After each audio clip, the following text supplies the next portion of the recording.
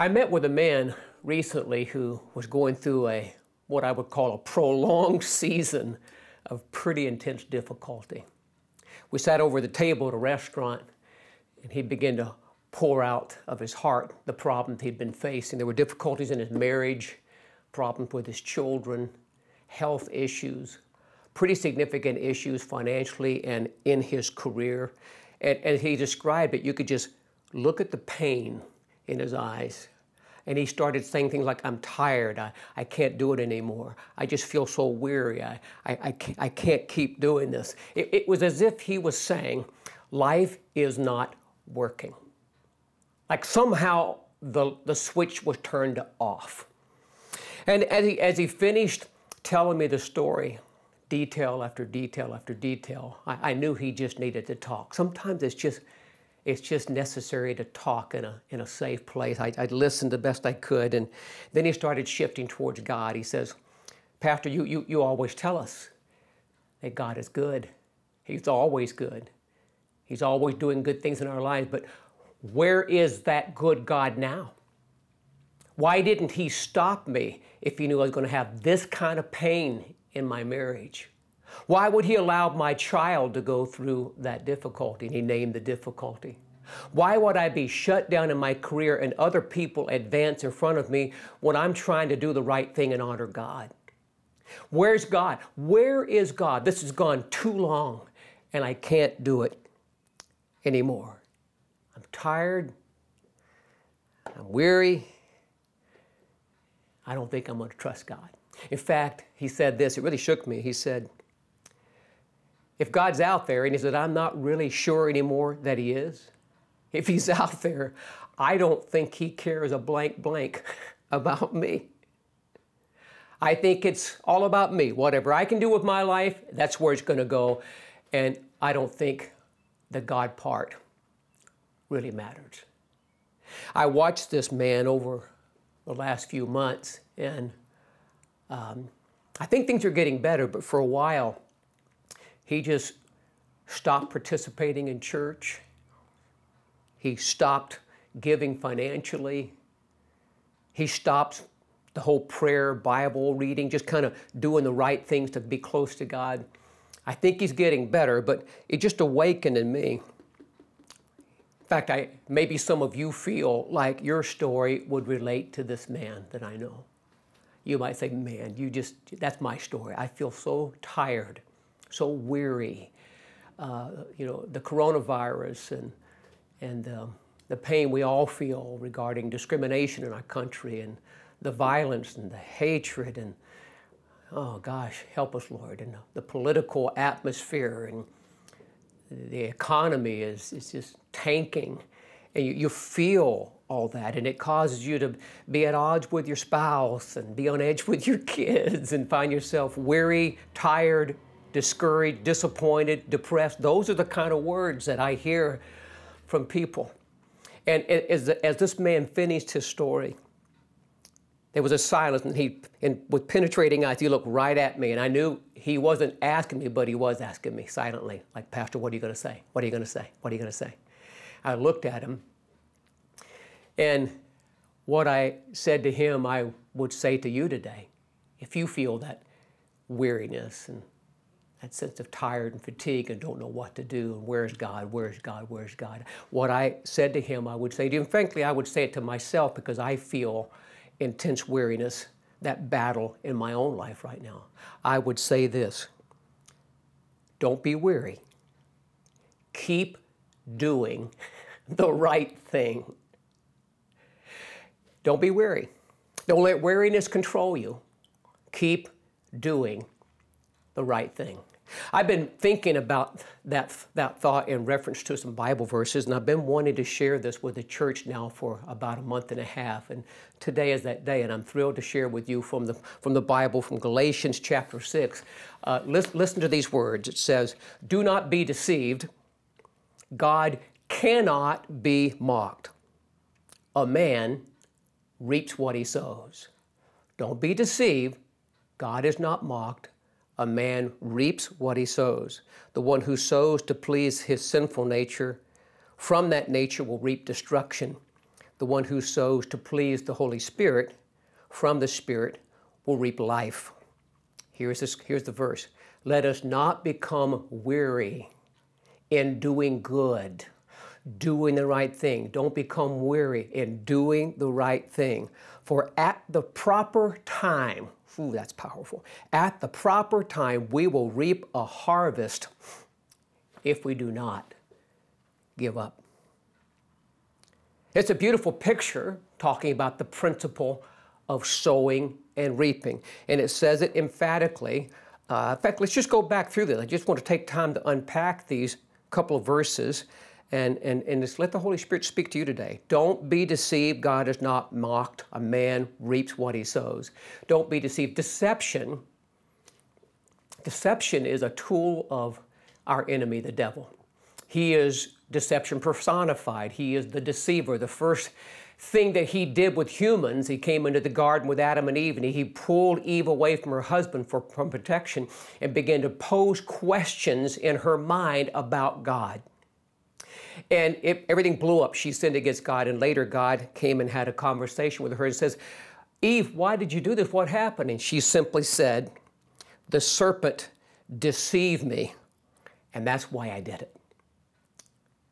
A lot of times the reason we pull back and a lot of times why we stop doing the good thing, the right thing, is we get deceived. We get tricked in our thinking that it doesn't matter anyway.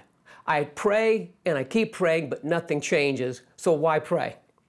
I gave and I gave quite a few times, but nothing changed, so I'm going to quit giving. I forgave my spouse a few times thinking that it would work because you keep telling me I need to forgive, but nothing really changed, so I quit. So the deception means to believe a lie instead of the truth. So if I'm trying to do the right thing when things are difficult, I have to guard my mind because deception's my enemy. And then deception then plays into the second thing. There's actually three things in this passage it says don't do. Don't be deceived, don't get weary, and don't give up. And they actually work together because if we start thinking wrong, we get deceived thinking, oh, God, he's not going to come. Like this man I was talking to, it's over. God doesn't care. I've heard those things, but it's just not working. I don't think God really is that involved. If you start thinking wrong, deception, it can lead to the place where you become so weary and fatigued trying to do the right things that you stop. And the moment we stop doing the right things, we're headed down the wrong path. We're cutting ourselves off from the promise that you will reap, but I don't see it yet. I can't promise you when it will come. I can't promise you how it will come, but I can promise you if you keep doing the right thing, even when life is so painful and so difficult, you keep doing the right things. What's the right thing? Well, you keep praying, believing God's there, keep reading the Bible, stay committed to church, keep living a generous life, tithing, giving, keep positive relationships, forgiving, letting go of pains, hurts, unforgiveness. Yeah, you keep doing the right thing. Knowing in your heart, your mind will tell you no. Deception tells you it won't work. The voice of deception says it won't work. And the voice of weariness says it's just taking too long, quit. And how many times have all of us probably had a short season, hopefully, where we just kind of gave up and quit? And it just didn't seem like God was there, like he didn't care. In fact, nobody cares. I'm on this by myself. It becomes weariness. Deception leads to weariness, trying to do the right thing. And suddenly, we're not reaping. And I hear the Holy Spirit speaking, as I felt him speaking through me that day to the gentleman in the beginning of my message, the gentleman sitting at the restaurant, over the table, over the meal, talking about his life, unpacking the pain. We came to the same conclusion. I pleaded with him, don't quit. Don't quit. Don't let the weariness own you. Don't let the wrong thinking, the deception convince you that God's not there and that he doesn't care and it's not going to work, because those are lies. Deception is lies. Stay in the truth. God is good. He works everything together for good. In our world today, there's pain. Dear God, help us. So many contributing factors in our world that would lead us to these same conclusions, that we're just so weary and fatigued, we'll let our guard down, and then we begin to believe the deception. God doesn't care. This is never going to work. My life's always going to be difficult and bad. Nothing will ever work. I'm here to tell you. I'm here to tell you the end of this. Don't be weary in doing good. At the proper time, we will reap a harvest if we do not give up. I'm pleading with you as your pastor today. I feel like I'm speaking on God's behalf today. Yeah, don't give up. Don't give up. Don't let the weariness own you. Don't let the deception get into you and cause you to think so strongly into the world of negative that you begin to get off the path. Stay in the truth. Keep doing the right thing. Keep sowing. If you keep sowing, you'll reap. You know, it's interesting when you sow. My dad was a big gardener and had about a half acre in the backyard, always growing vegetables, fed the neighborhood, and I was his helper. And he taught me, you know, you got to be patient. You drop the seeds in the ground. He and I would go down the long rows, and he would poke the hole, and I'd drop the seeds in. And we would water them, and I go out thinking they're going to be there the next day as a kid, and it takes weeks before you see a little sprout come up, and you keep watering and working. Certainly becomes a beautiful, full-grown plant, and at the right season, fruit comes, and at the right time after it's ripened, it's delicious and nourishing and strengthening. I'm here to tell you, your sowing is not in vain. You're sowing, you're doing the right thing is not in vain. Living a pure life is not in vain. Being accountable to good people and honest about where you are is a good thing. Do the right thing. Stay connected to the church in this time when we can't be together is doing the right thing. Keep doing the right thing. I'm telling you, I know some of you probably say, you know, it seems like I'm doing the right thing, but I'm not seeing the right results. Well, it's a timing issue. It says at the proper time. No one can tell you the date and the hour, but we can tell you based on God's truth that never lies. And the Bible also says that God shows no partiality. He's not a respecter of persons. And this principle works for everybody at any time. We reap what we sow. We reap what we sow. So 3 things he told us not. Don't be deceived. Don't be weary. And don't quit.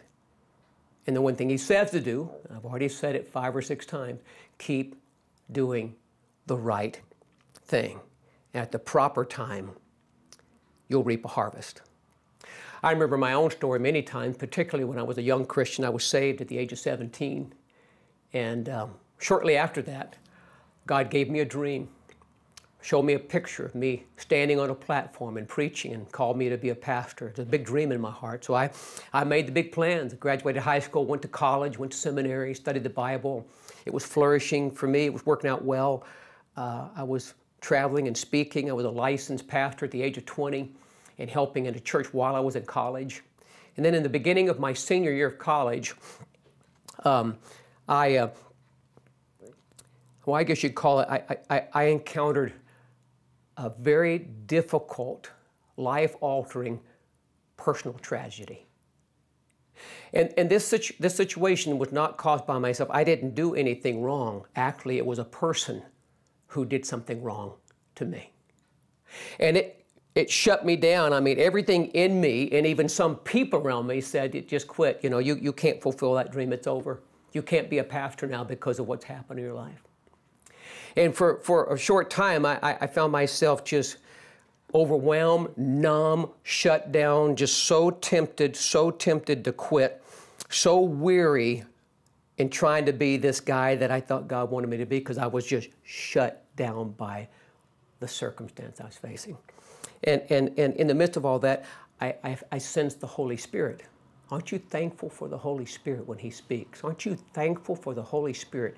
We talk about God working in your life. The Holy Spirit's always working and speaking and prompting you. I sense the Holy Spirit speaking to me. Keep doing the right thing. Keep doing the right thing.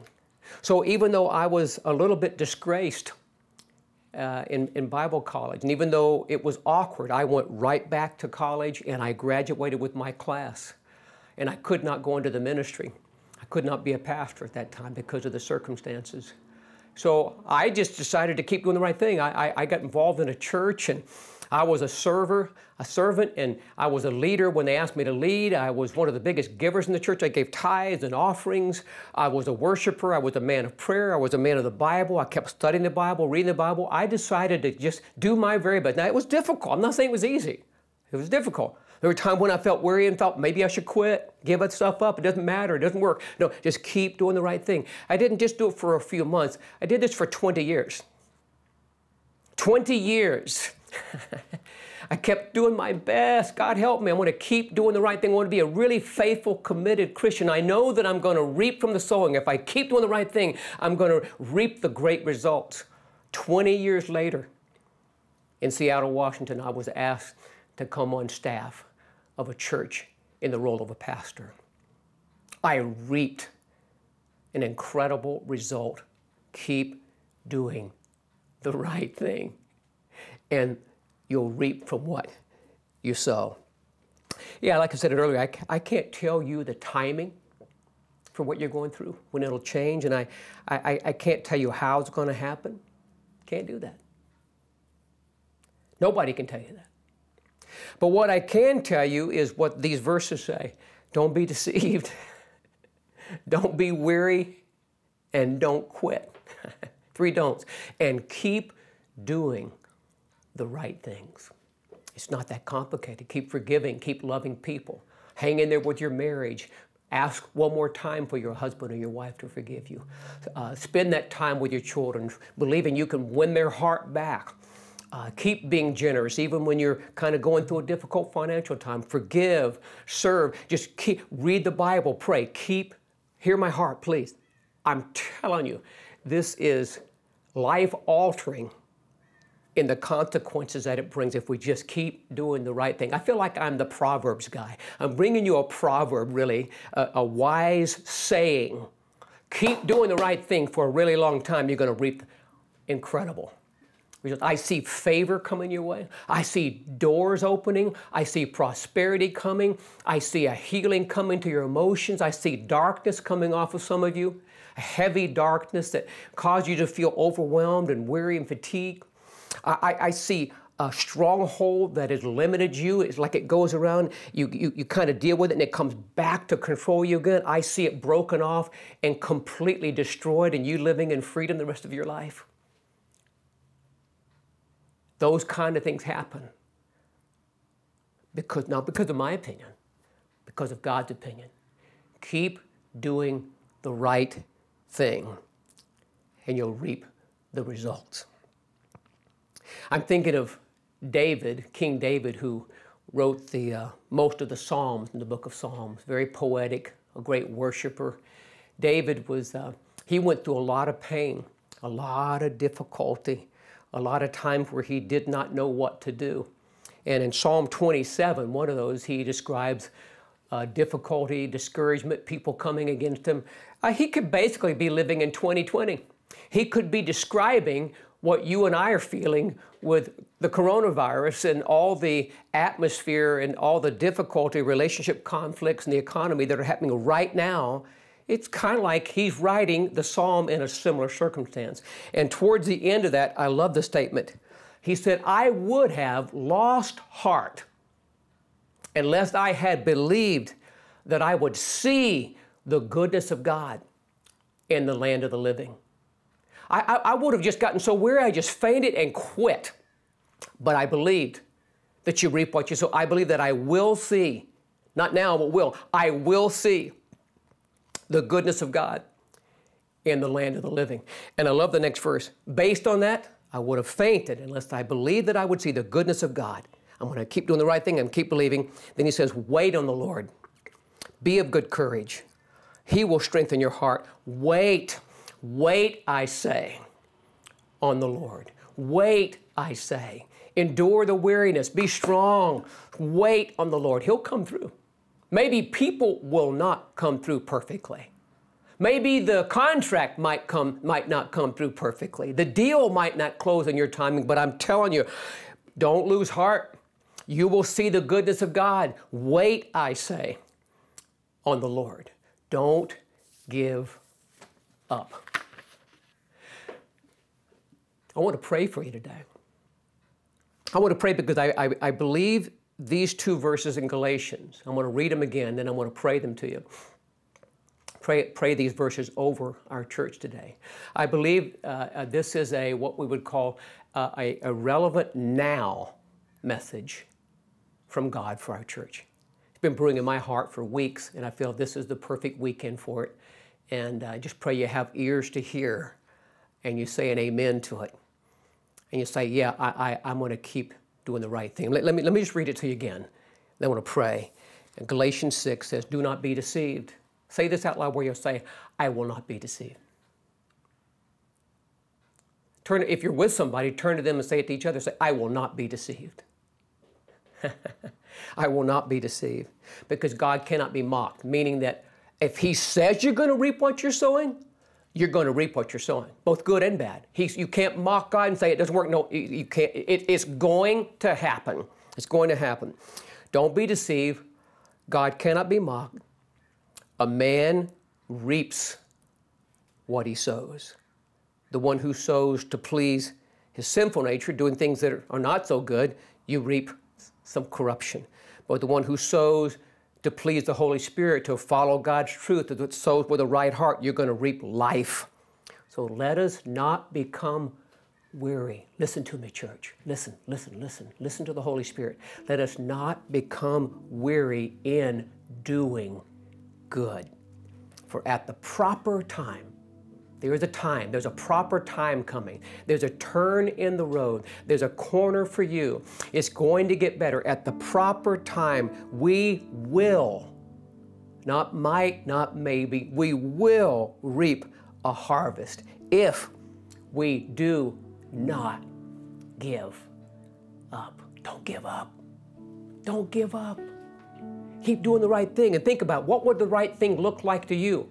Just, in fact, we'll maybe study this in our groups this week. What does it look like to do the right thing? Let your heart say what they are. When you feel so fatigued, you don't feel like your prayers are working anyway, that's when I push through, and maybe my prayer's not as powerful as a few days ago, but I'm just going to pray anyway. I'm going to read the scriptures even when I'm frustrated. I'm going to be a part of church. I'm going to forgive people who've wronged me. Whatever it takes, I'm going to keep doing the right thing, knowing I have set in motion a divine principle of God that will never be mocked. I will reap from my sowing.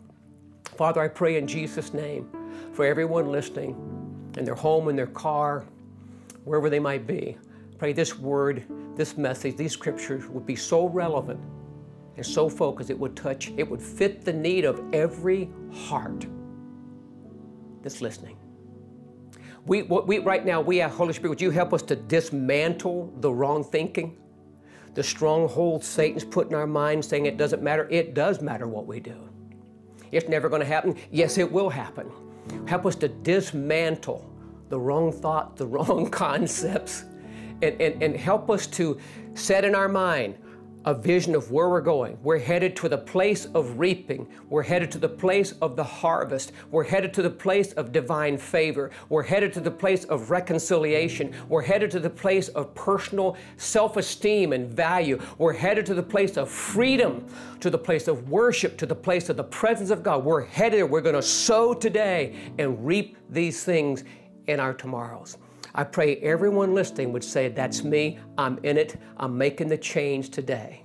I'm going to keep doing the right thing. I pray this in Jesus' name.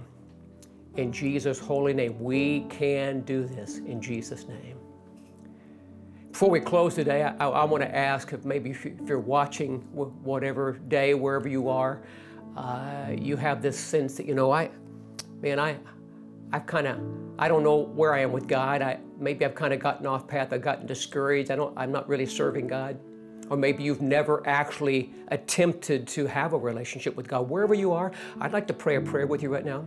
If you'd like to come into a relationship with Him. I want to lead you in a prayer. It's like becoming a Christian, being saved from your sins. I want to lead you in this prayer right where you're seated, right where you are. And I believe that, that you pray this from the heart. The Bible says if we believe in our heart and confess with our mouth that Jesus is Lord, we will be saved. It's so simple. That's why some people miss it. It's just simple. Just wherever you are, if you need God today, you need to come into a relationship with God so He can help work things out together in your life and bring good. Just pray this word. Say, Jesus, I bring my life to you today. Every part of it. I hold nothing back. I need you desperately. I need peace. I need comfort. And I need direction. And I believe you will give those to me. Would you forgive me for everything I've done wrong? I want to be a Christian. I want to follow you the rest of my life. I say this in Jesus' name. Amen. Amen. Well, if you pray that prayer, super proud of you. Great move, best decisions you've ever made. I think there's a button or a link on the screen. You can click that and letting us know you're kind of raising your hand. You're saying yes to Jesus. Click that. We'd like to be in touch with you and find some way that we can encourage you and help you in your journey as you grow in your relationship with God. So proud of you. We want you to be connected to the church. We want to be your church family. We want to help you grow and learn how to enjoy the best life that God offers us. Thank you all for listening to me today. And I just pray you take these words to heart. You're irreversibly convinced that God cannot be mocked. What I'm doing, I'm initiating. Every time I'm doing something, I'm initiating something happening. The result, cause and effect. I reap what I sow. And it's not the time to stop doing the right things. It's time to keep doing the right things because just ahead, an amazing time of harvest, reaping, blessing, comfort, and favor is coming your way. God bless you. Thanks for listening to me today. I'll see you again next week online.